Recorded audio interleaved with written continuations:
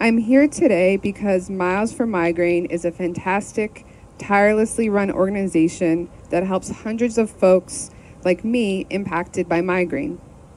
After learning about Miles for Migraine and all their wonderful resources, I immediately signed up for ACT Now, their advocacy and training program for fellows and patients. Through this free program, I have learned so much valuable information and insight to share with my own personal community and online platforms, from the newest research in patient rights to fundraising techniques, which has helped me raise close to $1,000 for Miles for Migraine so far.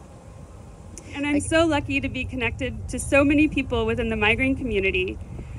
People who teach me and educate me every day, like those within the Miles for Migraine community. And that's why I continue to advocate, raise money for migraine fellowship programs and patient support programs, and educate others about the disease. Because people with migraine deserve so much more. The burden of migraine is profound, and it's time that we change how the disease is perceived and handled by society. And advocacy groups like Miles for Migraine are catalysts to make this change. Resiliency. The ability to adapt to change, the ability to adapt to change and sustain, right? And that's what all of you here are doing. You are championing resiliency, whether or not you are living with migraine, thriving with migraine, whether or not you are a caretaker, taking care of somebody with migraine, and whether or not you don't have that and you are supporting individuals with migraine, you are championing resiliency. So I think being here, Miles for Migraine, it's of course advocacy, but there's a lot of things this organization does.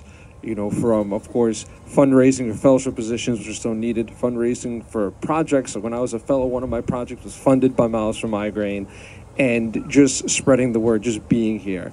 And that's what makes me so happy, seeing everyone here, that just speaking about this is a major thing for those who suffer from migraine, because, a lot of numbers got spoke about how people were affected by migraine, chronic migraine, but there are still many more people who don't know. And that's why I want to say everyone here, being here, fantastic. Talk about it, post about it on social media, post about it, talking about it, because there's still many people out there that don't know. I'll share my own story. For my life, I had a horrible headache once a week. I had no idea what it was, and I just lived my life. And it wasn't until residency at Montefiore where, I figured out I had migraine, and that, when I met their staff and put me on the path to become, doing the job I love doing today. And again, just talking about it. So, and wearing the purple, wearing your Miles for Migraine shirt.